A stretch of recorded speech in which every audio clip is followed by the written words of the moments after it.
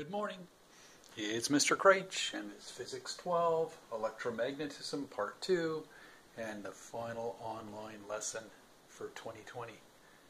Lesson 11.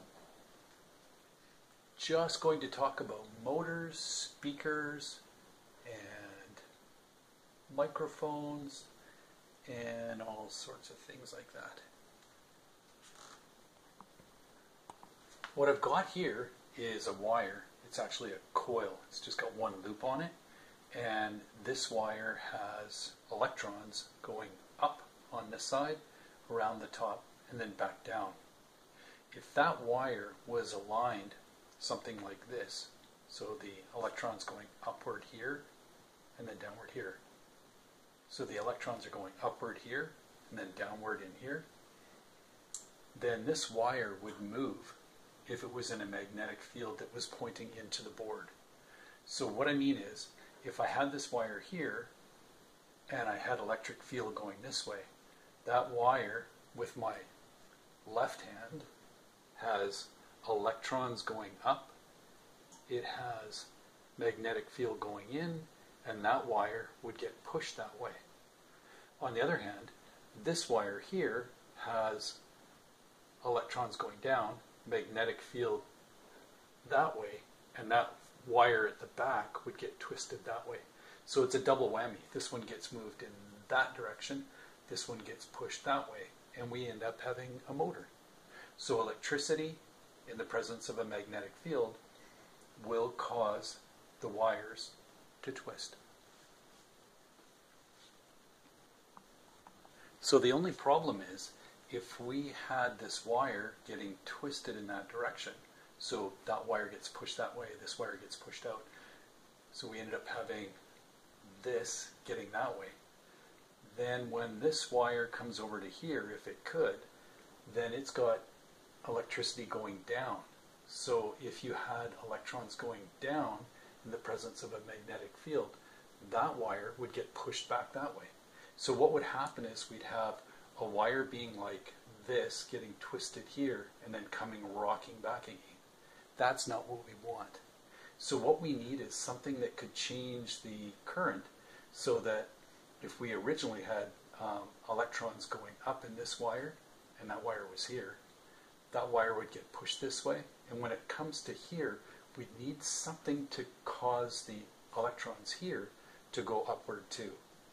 And that doesn't normally happen. But in a DC motor, they created something called a split ring commutator, and that does make the current change.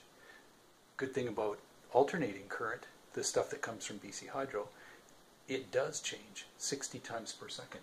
So you can get a motor turning and having electricity changing, the electron flow direction changing 60 times per second. So you can have a motor turning constantly all the time.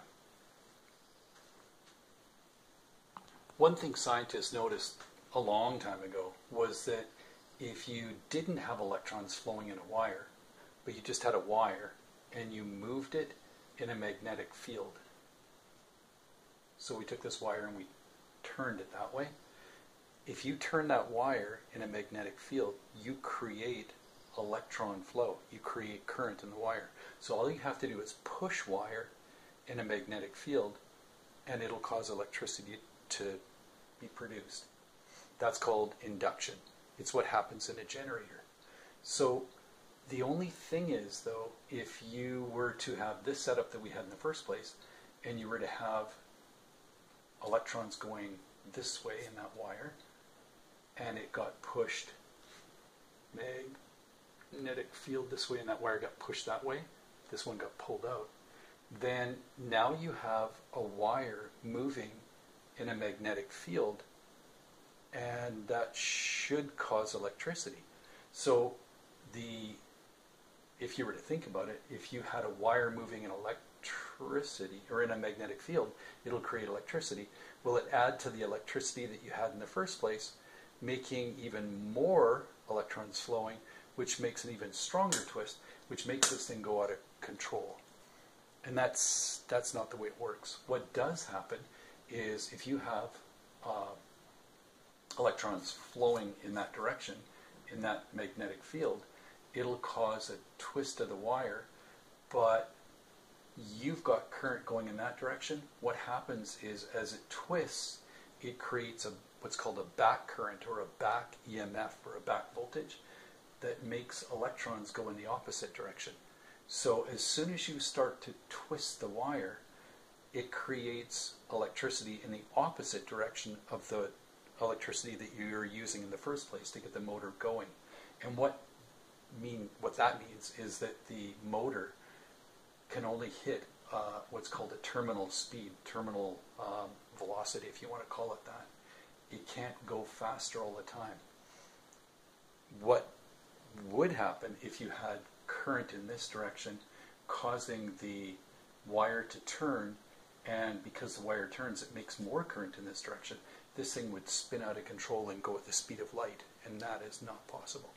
So as soon as you put current or electrons moving in this direction in this wire, as soon as it starts to move, it generates an electricity in the opposite direction to try and slow down the wire from moving. Sounds like the law of inertia. Could you imagine this fan, if I turned it on and it's using current to turn on, if it, because it's turning, it generated more current in the same direction, then it would cause the fan to go faster and faster and faster so that the blades would be actually going at the speed of light. And that's impossible because E equals mc squared. You can't create enough energy to have this thing go at the speed of light. So when we had the motor moving in the first place, we had electrons moving up, magnetic field that way, and it caused the wire to turn this way. And the one behind went in the opposite direction. As soon as you start to move the wire, with the idea of generator and induction, as soon as you move that wire, it'll cause electrons to flow in the opposite direction. So if you were to try and figure out what the electron direction would be from induction, from this thing becoming a generator as soon as it starts to move, it causes electrons to go in the opposite direction of what your left-hand rule would predict. This whole motor generator system is really quite useful, and we use it on things like the Tesla car or any electric car.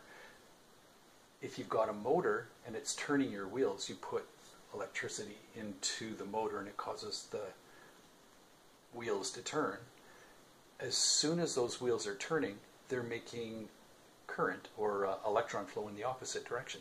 If you were to stop pushing the gas down, if you want to call it that, if you're not trying to accelerate the car anymore, as soon as you take your foot off of the accelerator pedal and you need to brake, then all of that electron flow, which is going in the opposite direction, because that was what happens when your wheels start to turn. They create electron flow in the opposite direction of what was coming from your battery. Then those electrons that are going in this direction will end up recharging the battery. So when you put on your brakes, all of these electrons that are going in that direction will go right back into the battery to charge it back up. And that's what happens. It's called regenerative braking. So if you didn't know before, now you do. The opposite of a motor, or a motor running in reverse, is called a generator. And a generator running in reverse is a motor.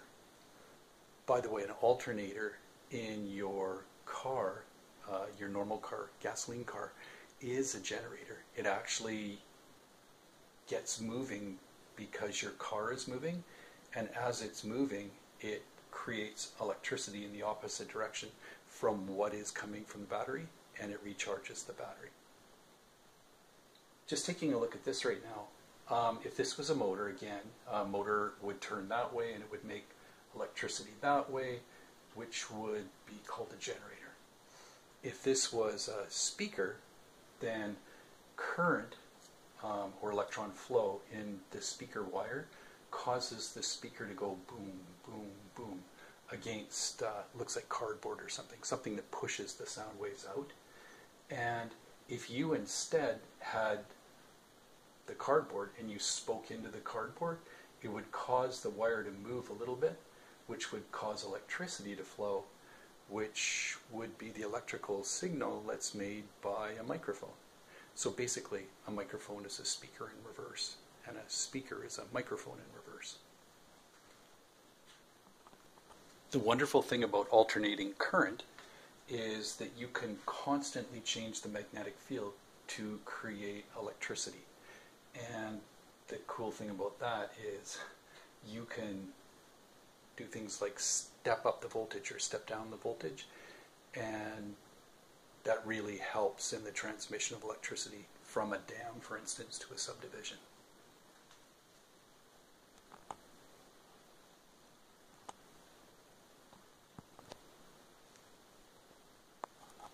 Look at one simplistic example. If at State Falls Dam they had power being generated, the power may be 480 kilowatts. It's more than that, but just we'll say that is the case. And the power from the dam all goes to just your subdivision, and your subdivision uses 480 kilowatts. The power from the dam equals the power in your subdivision. What they do is send the voltage, the power I should say, from the dam at a very high voltage, because they find that the higher the voltage, the lower the current, because power is volts times amps. If you can send it at a high voltage, you've got a low current, and if you have a low current, then you don't have much heat energy loss in your wires. So what they do is ship it at a very high voltage, low current, and send it all the way down Dewdney Trunk to our subdivision, and eventually it has to get stepped down from 480 kilovolts to 240 volts at your house.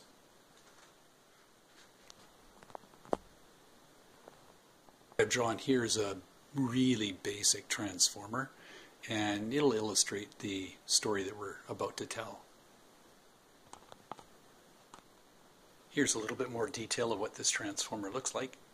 This could be a transformer like the one in the green box in your neighborhood, or a much bigger version of it would be in the substation, like the one near the old Coopers or the one around 216th and Dewdney Trunk.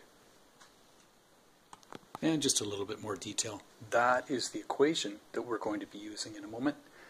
And just to remind you, transformers work only with alternating current electricity, like the kind of electricity that comes from BC Hydro. They don't work at all with direct current electricity. And that would be like the type of electricity coming from your battery in your cell phone or the battery in your computer.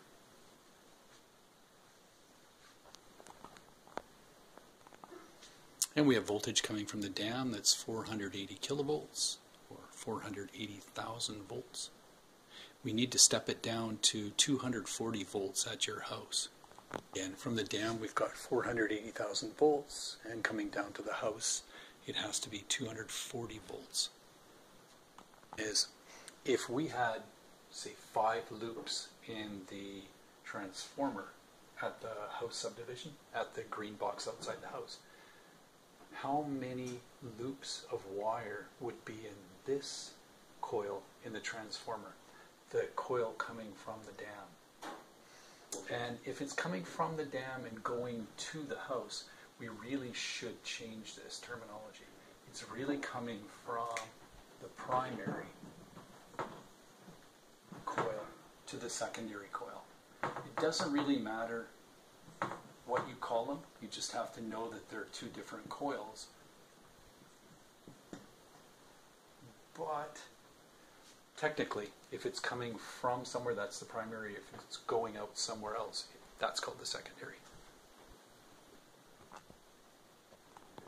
Just putting in the numbers, we get an equation that looks like that. Algebra correctly, you end up with a N of the primary, the number of loops in the primary coil of 10,000. And there's an inverse relationship for current. And it's shown in that formula here and that one here, if you ever need to define current.